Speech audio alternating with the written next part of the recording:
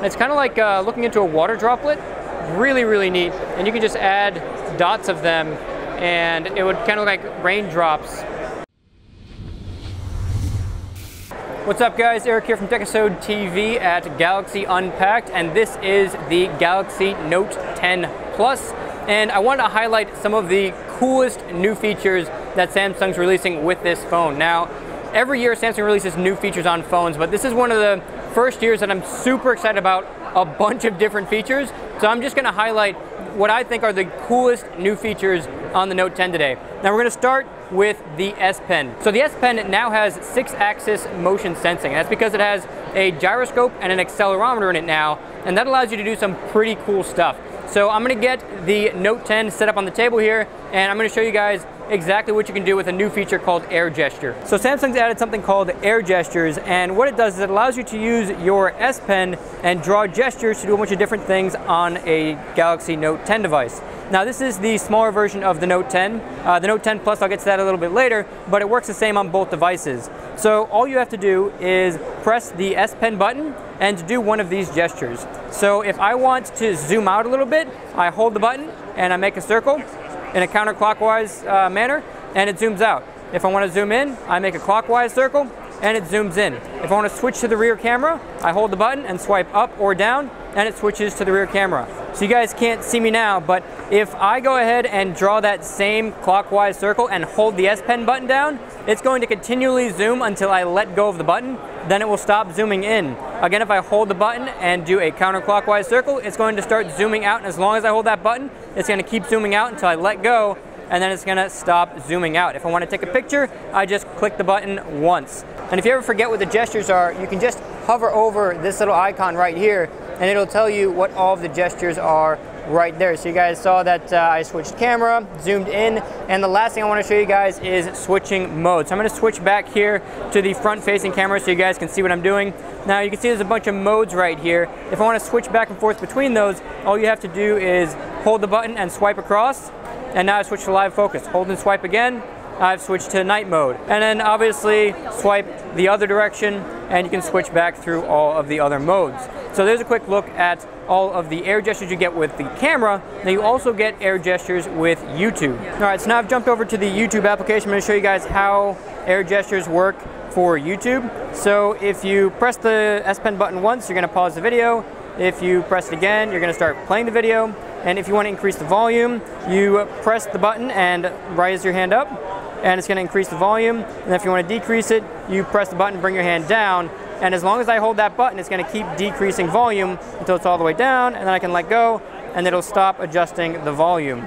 If I swipe to the right, it's going to skip to the next video, and if I slide to the left, it's going to go back a video.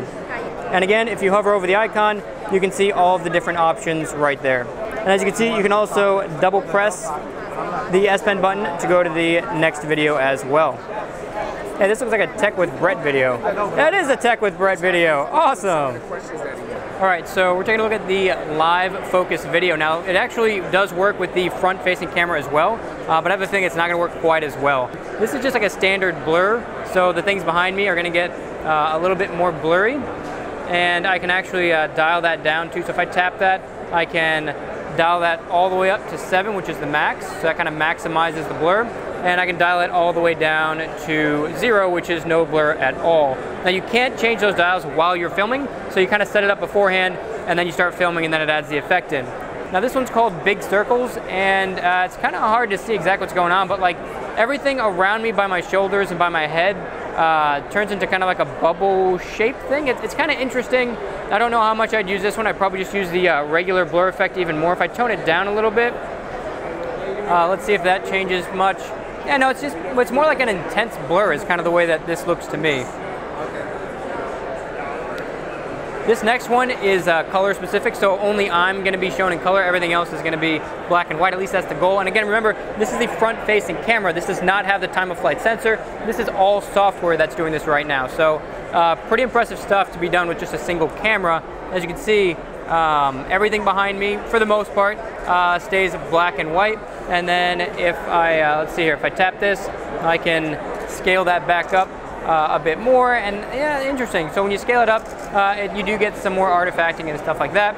But anyways, I just want to show you guys what that mode was. And the last one, this is like it's called glitch, and it makes everything behind you look like it's kind of glitching out.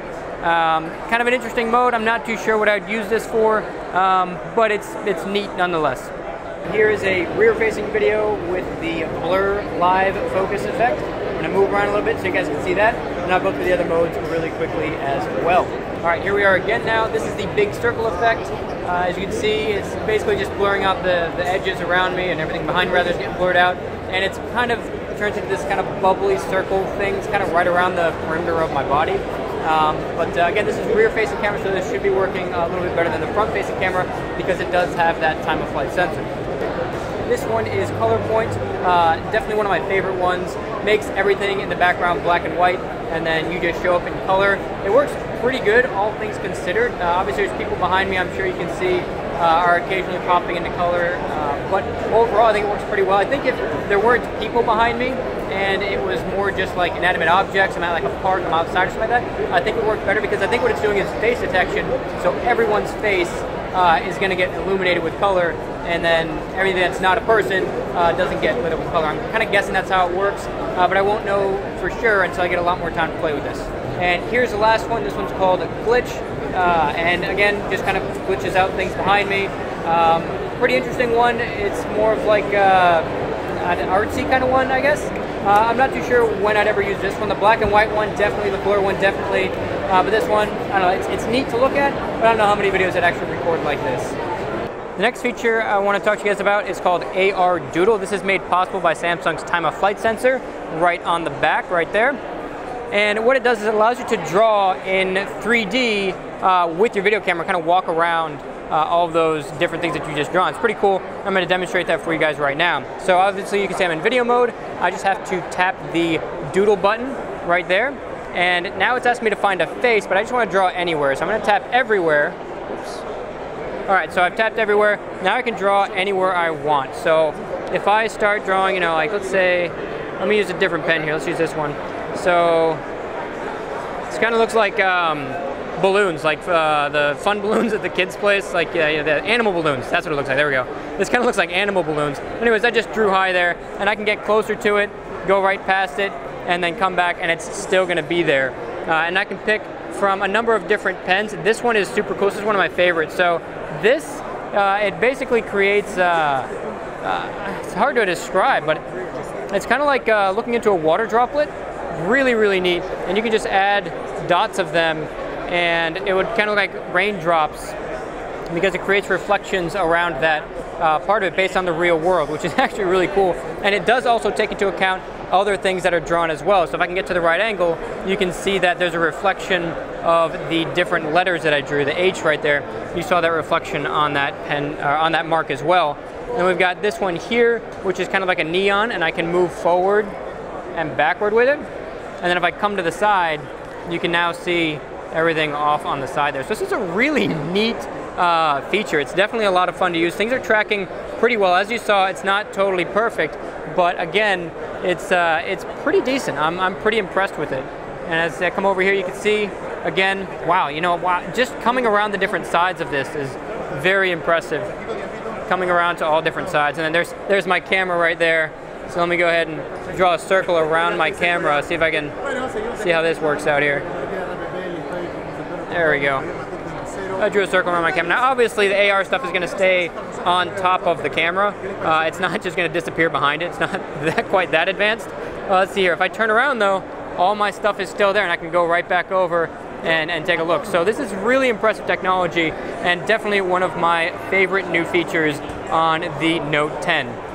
The last super cool new feature I want to talk to you guys about is a 3D scanner. Now, this is actually really cool because it uses that time-of-flight sensor on the back to help make a 3D model, like a real 3D model of any object you want. You just walk around the object like this, kind of filming around using Bixby Vision, and you can create this 3D model, and you can even send that to a 3D printer and then print copies of whatever that is.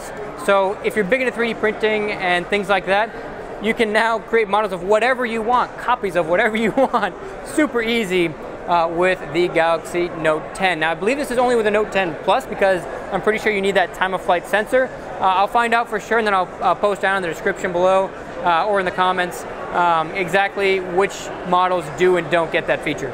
So those are my favorite new features on the Galaxy Note 10 and Note 10 Plus.